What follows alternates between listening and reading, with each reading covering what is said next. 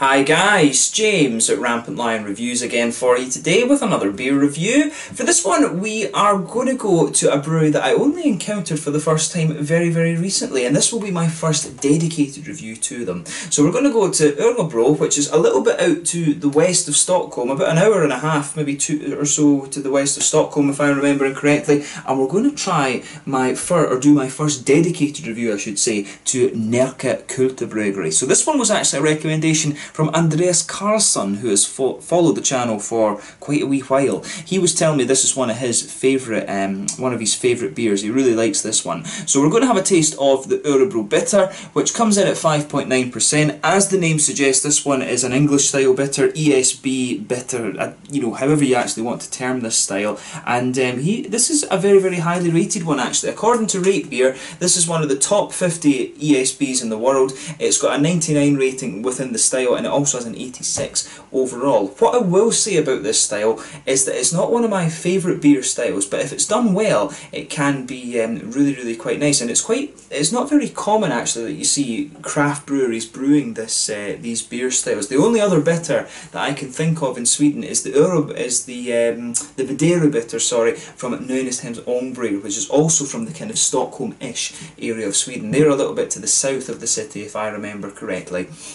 But yeah, really curious to try this one. As I say, it's a style that I'm not too familiar with. I think I've only reviewed a couple of these on the channel over the years, but really looking forward to this one. It's cool to review beers that are your recommendations as well, so I hope you guys enjoy my take on this one, and it's cool to do my first review from Närke Kulturbryggeri. Unfortunately, I missed out on the Kagen Stormax Porter because I went on at 10 AM and it was gone already. There was no way I was getting that by all accounts, so I was a bit gutted about that. But the other beer I reviewed from these guys was the Turbo Kagen Stormax Porter, the collaboration. It's basically a blend beer that from Opigårds and these guys who were both celebrating their 15th anniversary. That was very cool actually, and one of the best Swedish beers I've reviewed in a little while. But yeah, let's get on with the review then. So as always with my videos then, I'll tell you a little bit about the brewery. If you want to get straight to the tasting, just fast forward. All the usual links are in the description below. That's the brewery website, the link to my other reviews that hopefully I can do in the future from Närke Kulturbryggeri. Very first time I'm doing a dedicated review to these guys, of course. There's all the usual social media. If you want to see more beer reviews, do please consider subscribing to the channel.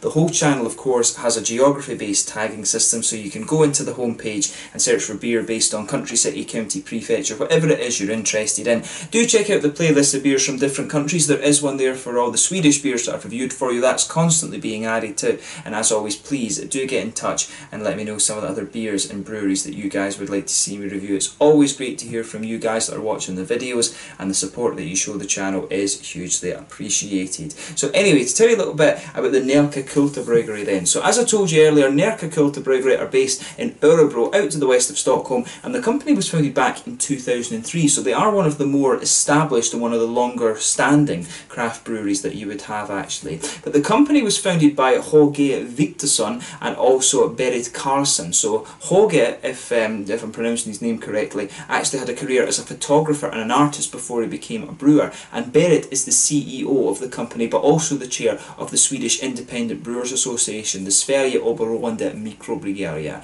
But for a long time this brewery was only producing keg beer, but recently they've begun to produce the bottles as well, and this has helped them grow substantially, and they did this after they bought the old brew kit from the Nynäshamns Ångbryggeri, who I mentioned earlier, the brewery that do the other bitter, the Videro bitter, which is one that you definitely want to check out. But this brewery currently produce around 100,000 litres of beer per year, and they're particularly famous for the Kagen Stormax Porter, as I mentioned to you, which was rated as one of the world's best beers for a long time on Rate Beer. But this beer was first produced in 2004 as Stormax Porter, but later it was aged in bourbon barrels and then became known as the Kagen Stormax Porter as well, which, as I say, that is the one that is very famous, and I'm very sad that I missed out on that recently. There was only 400 bottles for the whole of Sweden, and it just went like that basically. There was no chance I was going to be able to get a bottle of that. I would have loved to have reviewed that for you on the channel, but yeah, really interesting brewery, this one. Apparently they went through a little bit of a rough period. I think I'm sure it was Håge's son or something had died, and they really struggled to kind of keep the company afloat. There was various issues, obviously personally and financially, that came with that as well. There was a period of time where they were really struggling to actually get their beers out there, but thankfully they survived, and they are regarded as a very, very interesting brewery. I mean, from what I had a look at on their website, most of their beers tend to be the old kind of English ale style actually, and they're pretty highly rated. So in terms of an English style brewery, I guess these guys are probably one of the ones that you really want to check out if you're watching from Sweden and that's the kind of beer that you like. But yeah, that's all you really need to know about the brewery just now. If you want to learn a little bit more, check out the brewery website in the description below. You can follow them on Facebook. They do have an Instagram as well, and that will keep you up to date with all the latest goings on at the brewery. But yeah, so I'll just let you have a little look at the artwork of this one. Most of the beers that you get from Närke Kulturbryggeri are very, very similar to this. And they've got this sort of black label, and of course at the top here, this is the kind of Närke Kulturbryggeri symbol, and they've got a plain bottle cap on them, of course, just like that. And this is a half-litre bottle. I got a nice surprise when I picked this one up at the Systembolaget. I had to order this one, of course. And one of the things that's really funny about these beers is it always says Inget Blask. So basically, this means that it's not shite, it's not piss, basically, from what my friend was telling me. So I thought that was quite funny. They also say on here, basically, you are what you drink, and I think that's a very, very good model. So yeah, but yeah, it should be a really interesting one, this. So without further ado, let's get it out and we'll get on with the tasting. Like I said, this one is a 5.9% ESB style beer, and it came recommended by Andreas Carlson, who has followed the channel, I think, for quite a little while. So yeah, let's get it out and we'll get on with the tasting then.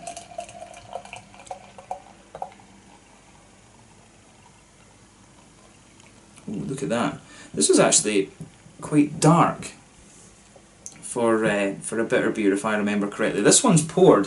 If I hold it up to the light, it's actually a very nice kind of dark mahogany colour, that beer. There's a solid finger of a frothy, I would say very slightly beige, maybe fawn actually is a good colour to describe this one as, but a nice sort of fawn, beigey kind of coloured head on this one. One or two big bubbles sticking towards the side of the glass, and a few little ones just heading up towards the bottom of that head there. I don't know how well you're going to see it on the camera, but this beer is actually pretty clear. It's not really got much of a haze to it. Not sure how well that will show up on the camera, but lovely kind of clear beer, this one. A dark, it's got a little bit of a ruby edge to it, but I think the best descriptor for the colour of this one is a nice kind of dark mahogany sort of thing. I can't remember what colour an English bitter should be. I think they can be a range of different colours, but of course the English bitter style is one that's a little bit more of a real ale rather than a craft beer. And of course the first craft beer that was produced in Sweden, if I'm remembering correctly, was that Bodero bitter. So the very first craft beer that the Swedes would have come across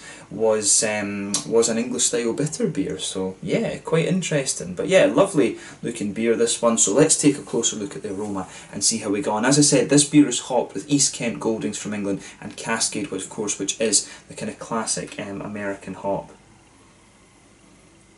So yeah, with this beer, it's kind of interesting. It's got a little bit of a, you can definitely smell there's some sort of grainy bread forming the kind of linchpin of this beer. Yeah, sort of a kind of almost brown wholemeal bread sort of thing that's forming the base of this beer. On top of that, there's a little bit of a brown, there is a bit of brown sugar in there. You can taste or you can smell that there's a little bit of a toasted, very slight kind of caramelly note to this beer. And definitely some biscuit too.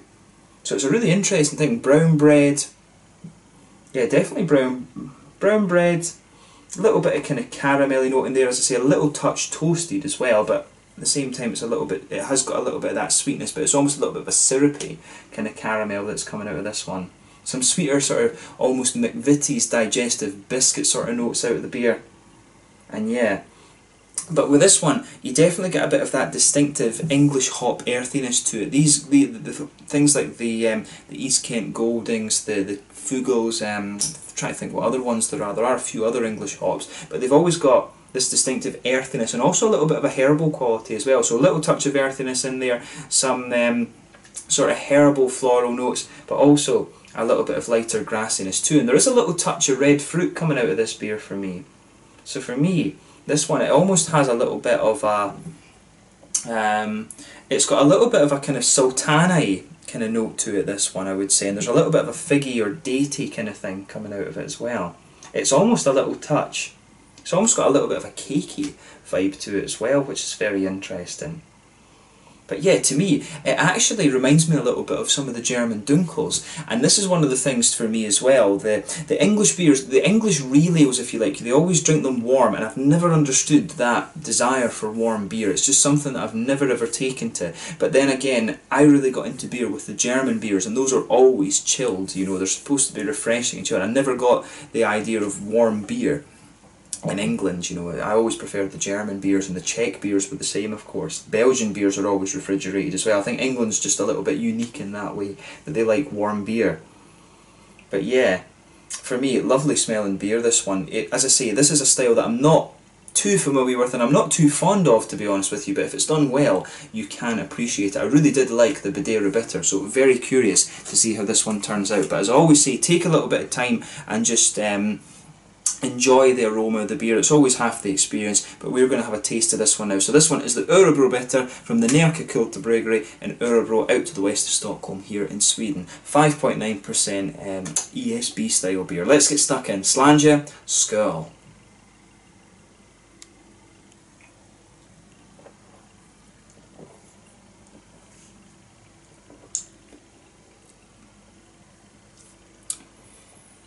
Yeah. Now I will say, I can see why this beer is highly rated. It is a nice solid beer, this one. So if you like this style, definitely have a go at it. And I'm sure I said the same about the Badera Bitter when I tried that. It's over a year ago that I reviewed that beer actually. I'm sure I said the same about this beer. The English Bitter has a lot of potential if you use some of the American hops with it.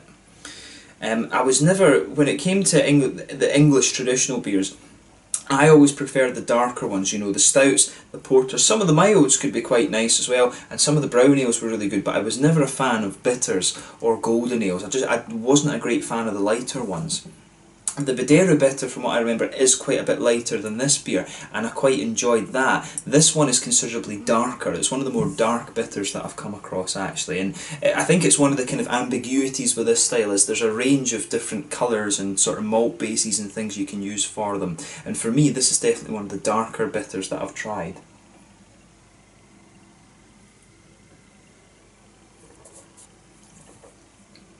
But I can see why Andreas has recommended to me. This one is a solid beer. There's no doubt in my mind about that. The other bonus, of course, is that you get a half litre of it. But yeah, I like how this one's kind of coming across. So as I always say, sugar the beer around your palate a little bit. Let your whole mouth adjust to it before you kind of break it down. But let's have a look at this now. So for me, the flavour in this one's actually kind of similar to what you were picking up in the aroma. There's that nice brown bready quality, that just blankets the middle of your palate there. And I'm finding this beer sweetens up a little bit the further into the aftertaste you go. And there's also a little bit of that grainy quality just kind of lingering there. But nice brown bready notes, a little bit of graininess, some sweeter caramel in the middle of your palate. As you go out from that centre of your palate, the sweet caramel just sits there right in the middle of the tongue. But as you go further out from that, you can feel there is a little bit of a biscuity sweetness, and I'm not sure how familiar Swedes will be with this descriptor, but it really reminds me of these McVitie's digestive biscuits. That sort of vibe that this beer has really reminds me of that. And in the middle of the palate, the sort of brown sugary caramel note to this one is quite interesting as well.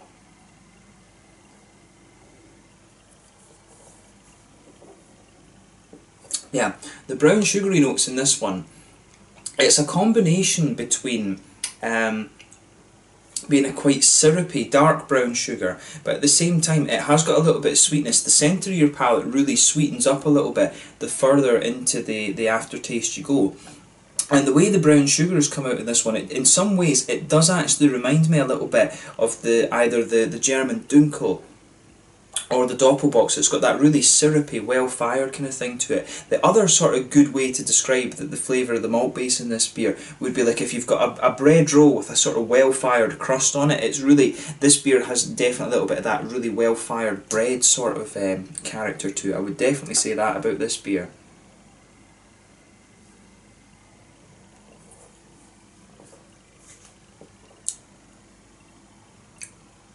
But yeah, I like how everything is going together in this one. It really just has a very nice kind of vibe about it, this beer. In terms of an English bitter, it is really nice, and it's interesting because, as I say, this style has a lot of potential if it's done well, and both this one and the Madeira bitter are very, very solid. So maybe I need to have a look at some of the better rated bitters on Rate Beer or something like this, and just sort of form a bit of a kind of basically form a more knowledgeable opinion of this style, because, as I say, it's one that I didn't enjoy that much, so I never bothered reviewing too many of them. But I think that's something I will need to fix, especially now that we're about 1,500 reviews into this whole thing. But yeah, the malt base in this beer is really nice, and for me the focus of the bitter is more on the malt base. And the hoppy side of things, back corners of the palate, you've got a nice little bit of earthiness there. As you come further forward, it smooths out a little bit. There is a little bit of herbal quality, which, as I say, is from the Goldings hop in this one, the East Kent Goldings. And then as you reach the front corners of the palate, a little bit of floral quality, and round the very front curve of the tongue, you've just got a little bit of a lighter sort of grassy note to this beer, which is good. And then behind the front curve of the palate, that's where you get that nice oily bubble where the juicy fruity esters start to come out of the beer.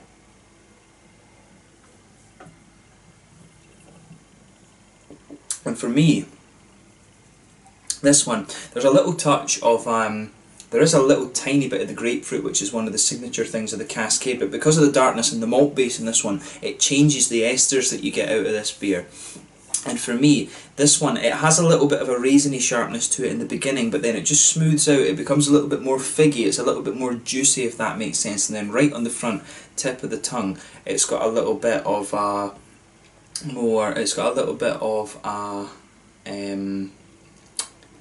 kind of candied red fruity ester. It reminds me of the little heart-shaped sweets you get in the Haribo Star Mix. Again, it's quite a common descriptor, but it has that sort of candied strawberry note the further into the taste that you go. But there is a little bit of a citrusy note from the